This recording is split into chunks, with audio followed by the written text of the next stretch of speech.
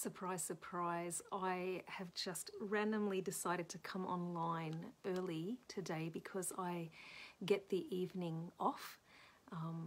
The Sabbath sing-along is going to be done by Dana Petrie and her family this evening, so I get to sit back and watch and be blessed this evening. But you know, I couldn't help but think I will just come on and share a song with you and just share some thoughts right quick because of what today is.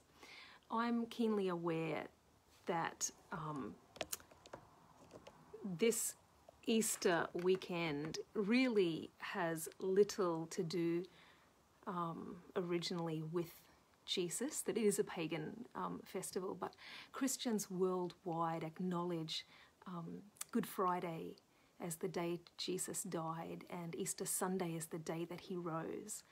And right about now, it's just 3:15 in the afternoon here in Australia, Christ would have died on that Friday. The Bible says that he was crucified at the 3rd hour, that's about 9 o'clock in the morning. And he spent about 6 hours on the cross, 3 of those in total darkness. From the 6th hour to the 9th hour was darkness.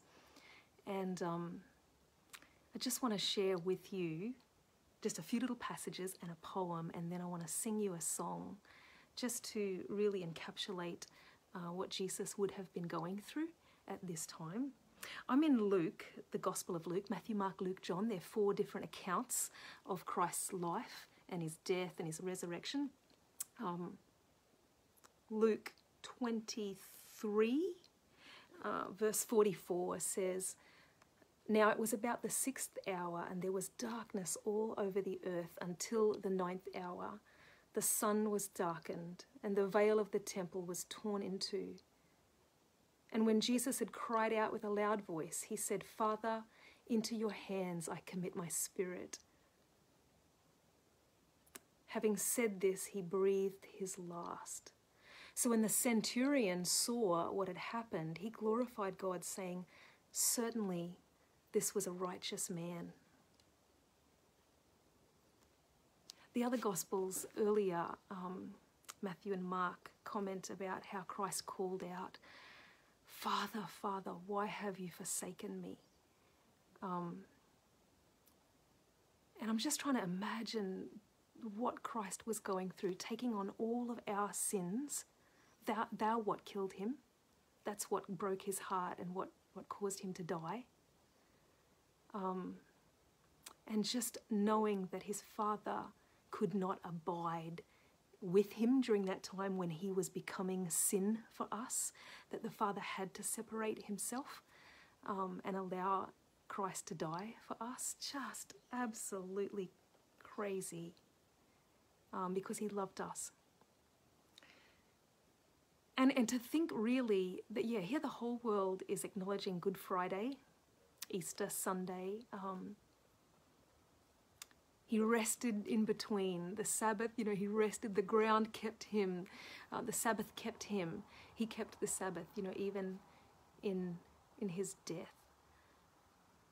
And to think that we are 2021 right now, we are this far away from that occasion or from his birth. You know, time is marked by this man. We are in the year 2021 AD, the year of our Lord. I was thinking today about a poem that I read years ago and that I'm going to sing for you. But this poem, I don't know if anyone's read it before. It's called One Solitary Life by James Allan Francis. And it was obviously written a little bit ago, and you'll see in the last section of the poem why, because he mentions 19 centuries have come and gone. But really just a beautiful poem that I think will minister to you before I sing. And it simply says, so One Solitary Life, it says, "He was born in an obscure village, the child of a peasant woman.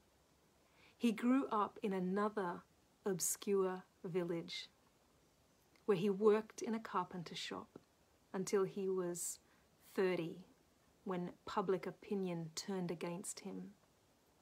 He never wrote a book. He never held an office. He never went to college. He never visited a big city. He never travelled more than 200 miles from the place where he was born. He did none of these things usually associated with greatness. He had no credentials but himself. He was only 33. His friends ran away. One of them denied him.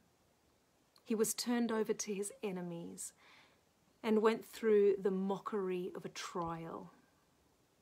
He was nailed to a cross between two thieves. While dying, his executioners gambled for his clothing, the only property he had on earth. When he was dead, he was laid in a borrowed grave through the pity of a friend. 19 centuries have come and gone, and today Jesus is the central figure of the human race and the leader of mankind's progress. All the armies that have ever marched, all the navies that have ever sailed, all the parliaments that have ever sat, all the kings that have ever reigned, put together, have not affected the life of mankind on earth as powerfully as that one solitary life.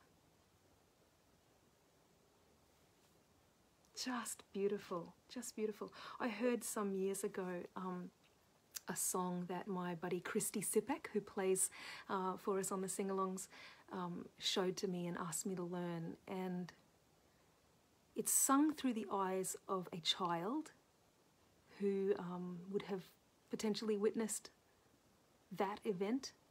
And I hope I do it justice, because it's a hard song to really deliver.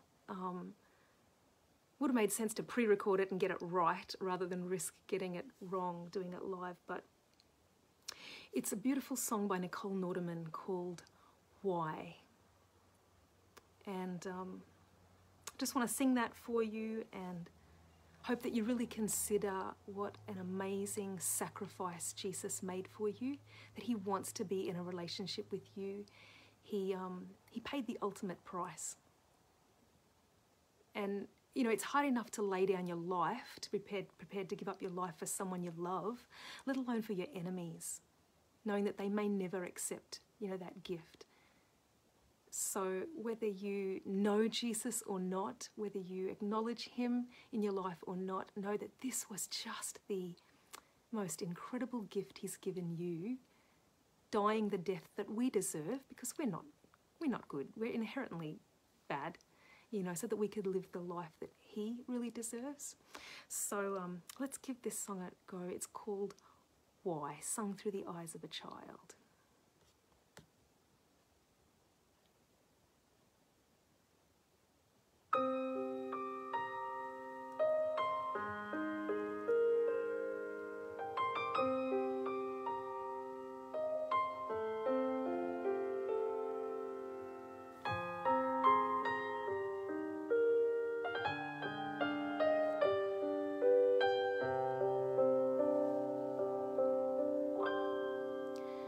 We rode into town the other day, just me and my daddy. He said I'd finally reached that age, and I could ride next to him on a horse that of course was not quite as wide. We heard a crowd of people shouting, and so we stopped to find out why. And there was that man that my dad said he loved, but today there was fear in his eyes. So I said, Daddy, why are they screaming? Why are the faces of some of them beaming? Why is he dressed in that bright purple robe? I'll bet that crown hurts him more than he shows. Daddy, please, can't you do something? He looks as though he's gonna cry. You said he was stronger than all of those guys. Daddy, please tell me why. Why does everyone want him to die?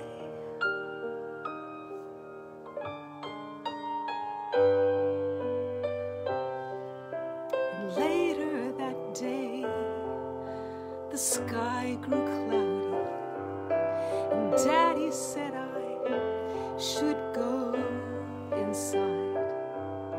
Somehow he knew things would get stormy, and boy was he right. But I could not keep from wondering if there was something he had to hide. So after he left, I had to find out. I was not afraid of getting lost. So I followed the crowds to a hill where I knew men had been killed. And I heard a voice come from the cross, and it said, Father, why are they screaming? Why are the faces of some of them beaming?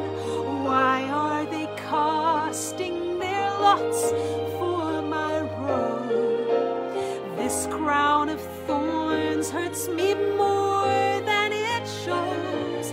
Father, please, can't you do something? I know that you must hear my cry. I thought I could handle a cross of this size. Father, remind me why. Why does everyone want me to die? Oh, when will I understand why?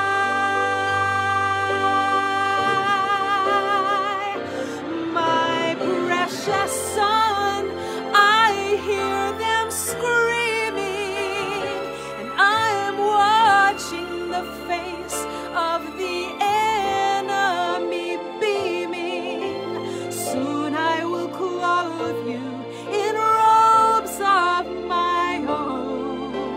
Jesus, this hurts me much more than you'll know, but this dark hour I must do nothing, though I've heard your unbearable cry.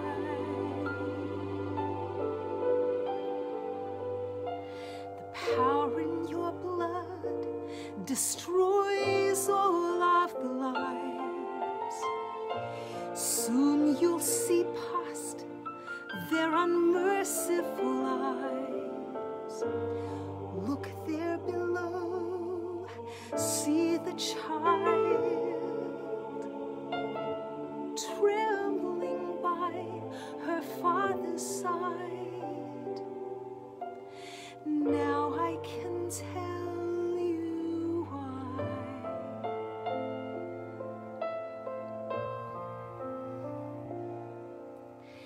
She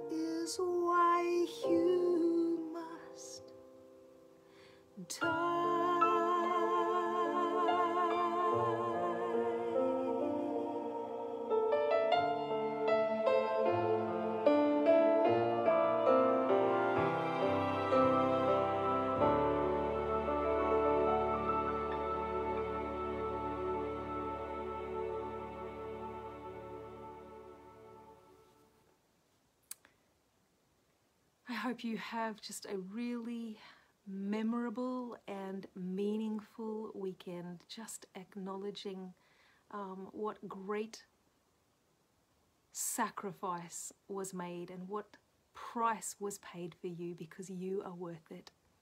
Jesus loves you that much.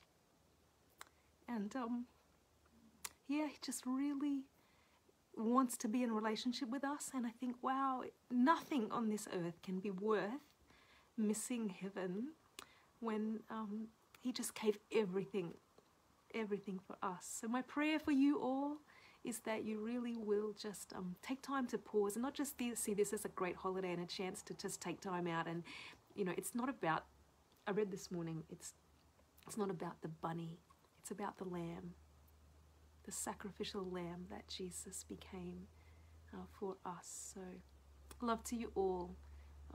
And if I love you this much and want the best for you, how much more does Jesus, when he's the one that paid that price? Sabbath is coming. I'm looking forward to sitting back and being ministered to by the Petries this evening. So I'll join you all then, but have a blessed weekend.